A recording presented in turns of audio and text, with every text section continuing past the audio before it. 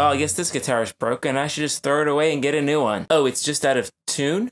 Well, maybe I should take it to a store and get it fixed because, oh, I have a friend who plays, he can tune it for me. Oh, I should do it myself. Okay, cool. What's happening, party people? Welcome to Blues Lawyer Confessional.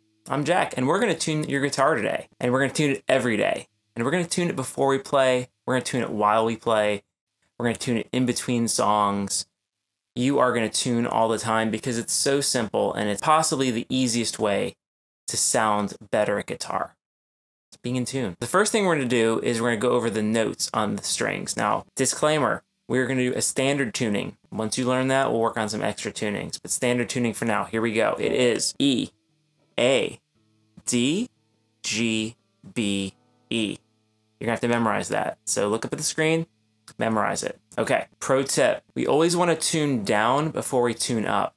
And what I mean by that is we want to approach the note that we're trying to hit from a lower sounding note. Couple reasons for this. One, it gives us the optimal tension because if we keep climbing, stretching and stretching for that perfect note, it's going to be snug and tight and stay in tune better. And then you're going to like that.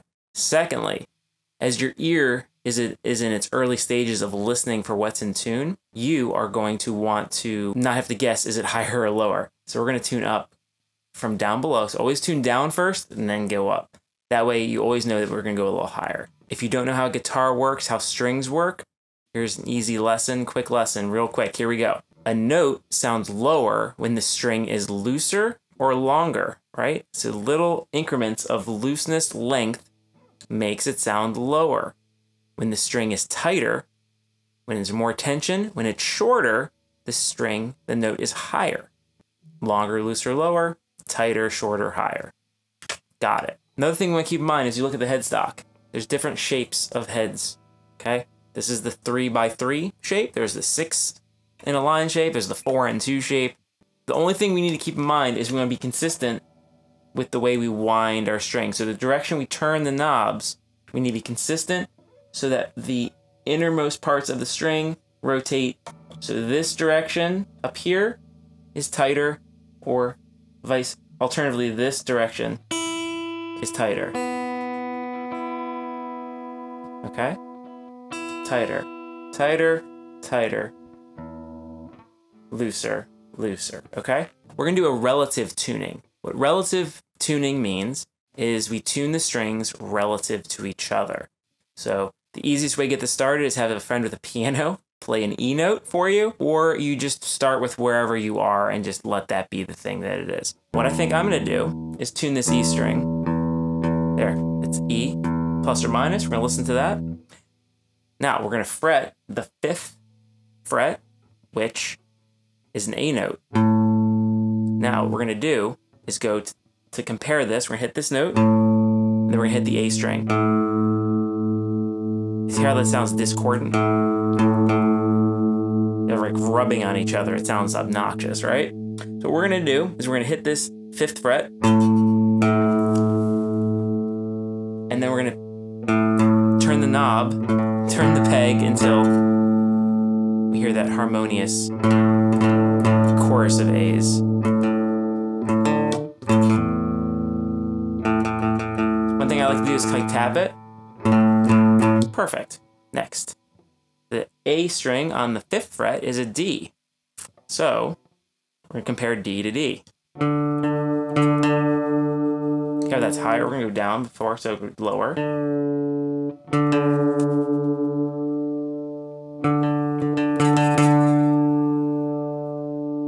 Hear how that sounds nice and together?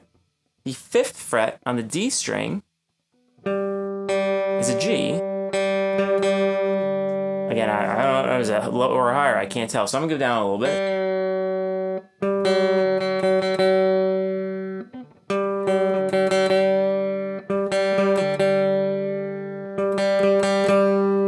Hear that rings out? Just listen, it's nice. Okay, this is gonna fool you. The 4th fret on the G string is a B. It's actually pretty good. Let's just go down.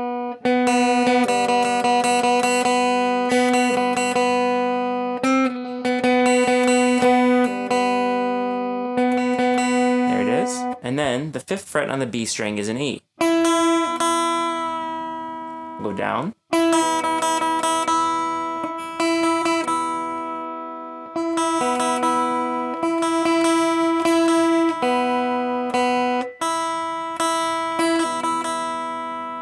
Now I like to check with an open chord like an E major. And it sounds much better than we did in the beginning. Here's the G. That's relative tuning. It'll get you pretty close. It'll train your ear to listen for things. That's a great way to get started tuning. The next kind of relative tuning is harmonics. At some point, someone who plays guitar marginally better than you will be tuning their guitar in a completely foreign and strange way that will excite you. And so that is probably going to be harmonics. We're going to compare string to string, and then you're going to greatly enjoy what happens. So you softly press your finger on the string and make a harmonic on the 5th fret of the E string. Hear that? And then we softly press our finger on the 7th fret and do the same thing on the A string. Okay, and I'll do it at the same time. Again, you listen for them to ring out with each other. Let's just make that flat to hear what happens. What's nice is you can let that ring out and turn the peg and just feel it merge together. It's fantastic. Okay, so E on the 5th fret, A on the 7th fret. A on the 5th fret, D on the 7th fret.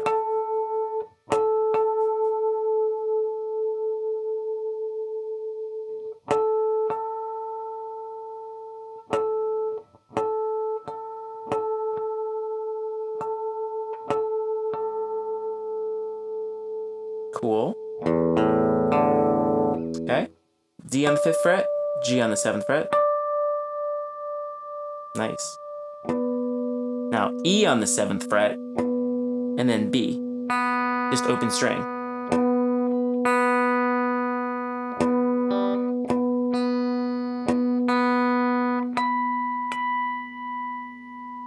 See how fun that is? Okay, super fun.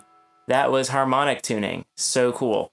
Okay. You don't press your friends. Again, I always like to check my tuning.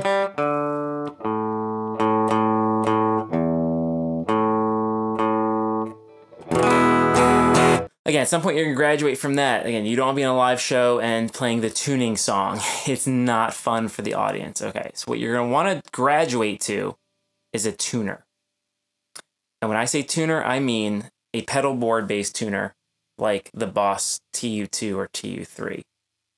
It is the most important pedal that you can ever have. If you want to treat yourself to something nice on reverb and you don't have a Boss TU series tuner, please get one right now. Stop everything. Go to Reverb, go to Sweetwater, get a tuner. Okay. Reasons why it's so amazing. 1, it will mute your signal, so when you tune, no one will notice. Okay? So when you tune, you can talk to the audience. You can say, blah, blah, blah, welcome, go visit our merch table in the back. And all that stuff. Or the band behind you can be playing sounds and being cool, and then you can come right back in and play some songs, and no one's gonna care. They're not gonna notice you tuned. It's fantastic. Other key features. There's buttons on there where you can change to different pitches, go half step down. I played for a decade in E flat, and this will take care of that for you. And there's also a bypass. I have it actually outside of my board. I have it on a tuner out there, so it's outside of my signal chain. But you can actually have 2 outputs. One gets muted when you stop, and the other one will bypass. So it'll act like a ABY splitter, which is kind of cool. It also can act as a power supply. So you can run a power supply into it and then daisy chain off of that. And that was a super cool thing to do in the early 2000s. I don't know if people still do that anymore, but it's a fantastic tuner. It just makes it easy. As you can see, heads up display. And I just feel confident. It's so bright. I have 3 of them, and I'd like more. It just makes me happy. I feel comfortable with it, and it's just what I need. Other tuners that exist, I'm sure everyone's seen the Snark tuner, the clip-on style. If you want to use a Snark, you can use a Snark. I think I'll allow it. But please turn your volume knobs down and then Snark away. I don't like how it looks on the headstock, but if it helps you be in tune, go for it. But personally, I'd much rather have the board-based tuner. I feel safer with it. It's plugged into a power supply, so I don't have to worry about batteries, and I just feel more comfortable with it. But if you have a Snark, use a Snark. It's all good. So now let's say you've done your basic tuning, you're all tuned up, and you feel good, but something just doesn't sound right. There's just your chords maybe up here in the cowboy chord section sound okay, but then you're doing some bar chords up here like you learned from the previous video. And something just sounds weird to you, and you're not sure why it is.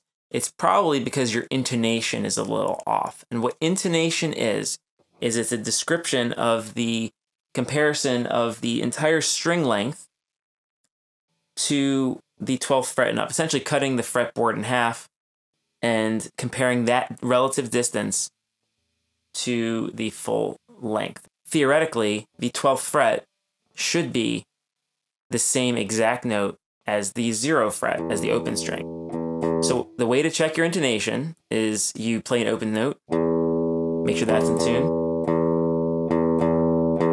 You want pretty much dead on, and then you check your 12th fret. That's it.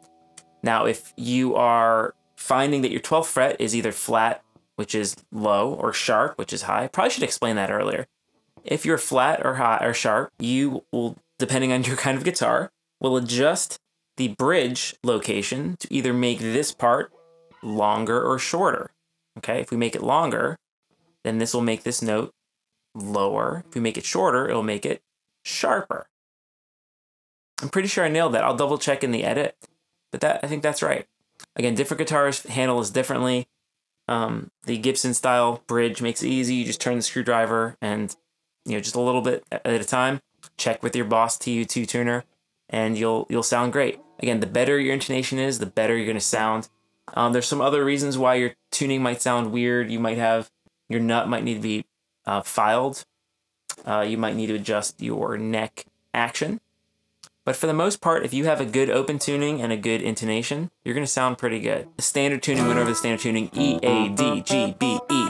Okay, you got that. There's some alternate tunings. Just discover new tunings for you. There's endless tunings you can do.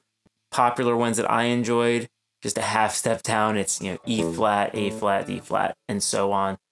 That's great for music no one listens to anymore. Drop D, take the E string and drop that down to D. The thing I like to do, just play two together. Listen from the ring out. And what's fun about drop D is you can play bar chords with just one finger.